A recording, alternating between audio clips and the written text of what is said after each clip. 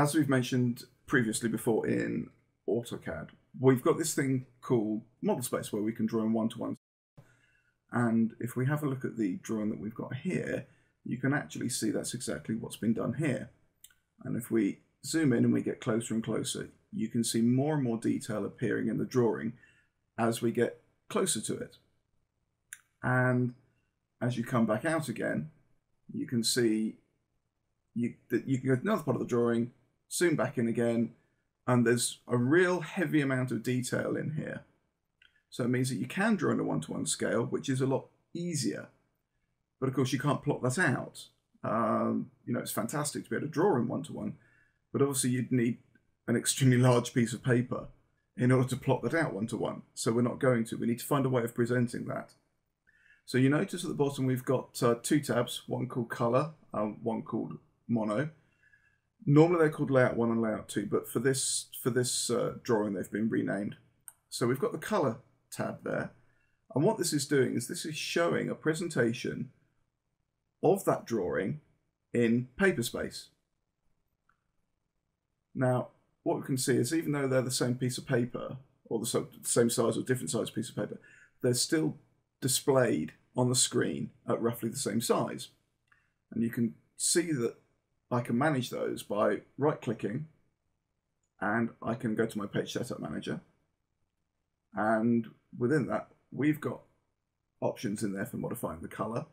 So if I want it to be color as a plot out, if I want it to be black and white, if I've got other options. We'll go into a bit more detail on this in the next video.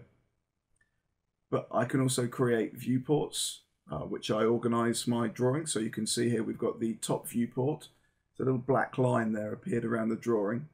And that's my viewport, and that's my window into the model space, but to view it in paper space.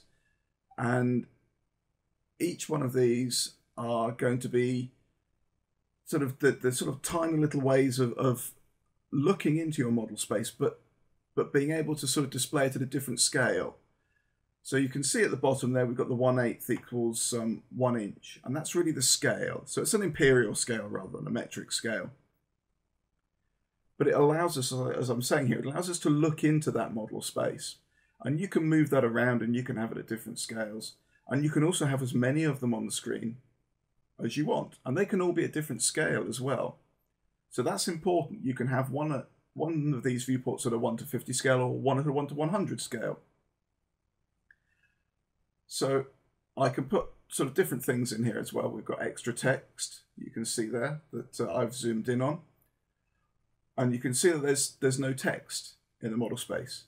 It's all been done in the paper space. There's certainly no title block in there. And we don't put our title blocks, or we don't put our text in the model space. What we tend to do is we tend to put it in the paper space. So you see now I'm back in paper space. We've got the title block on there and we've got all the extra text.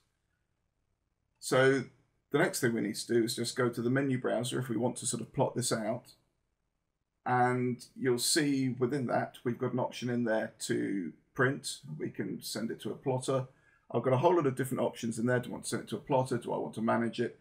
And that's going to help me control the output of this drawing, and where it's going to go. So that's the principles behind it. And now let's move on.